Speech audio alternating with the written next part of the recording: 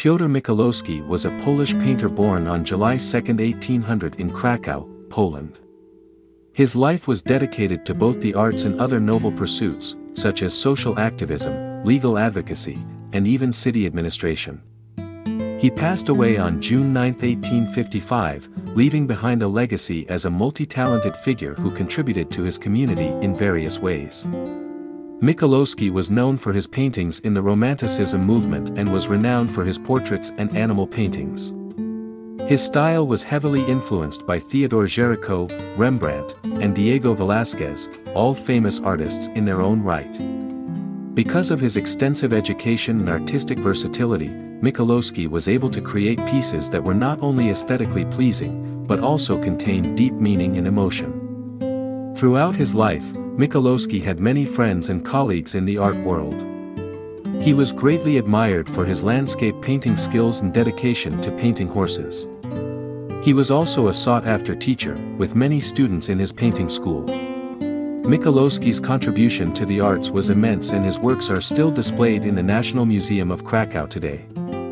Piotr Michałowski was born in Krakow, Poland in 1800 to Józef Michałowski, a senator in the Free City of Krakow.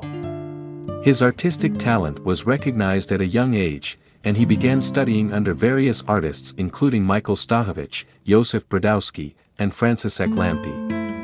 Later, he pursued formal studies in a broad range of subjects at the Jagiellonian University where he further developed his skills in classical philosophy, agriculture, and mathematics. During the November uprising in Poland against Russian rule, Michałowski helped run a Polish munition factory. To escape capture, he fled to Paris with his wife Julia Ostrowska and her father, where he continued his studies in painting and anatomy with Nicolas Toussaint Charlotte. Michałowski's love for horses was reflected in his watercolor studies of horses which became popular and were sold by art dealers in France to collectors from England, Germany, and America. Michałowski returned to Krakow in 1835 where he settled into his family estate in Krzysztoforzec. In the 1840s, he produced numerous paintings including equestrian paintings, dramatic landscapes, and battle scenes such as Polish Krakusy, General Dwornicki conducting Polish Ulan, and his famous romantic Battle of Somosierra, which he worked on from 1844 to 1855. His work was greatly influenced by Theodore Géricault, Rembrandt, and Velázquez, and he was recognized as a master of equestrian painting. In 1837, he painted Parade Before Napoleon, which later became one of his most famous works. In Michałowski's later years, he continued to produce art and was widely recognized as one of Poland's greatest painters. Some of his most famous works produced during this period include Rider, Man Wearing a Beret, and Artist's Daughter on Horseback.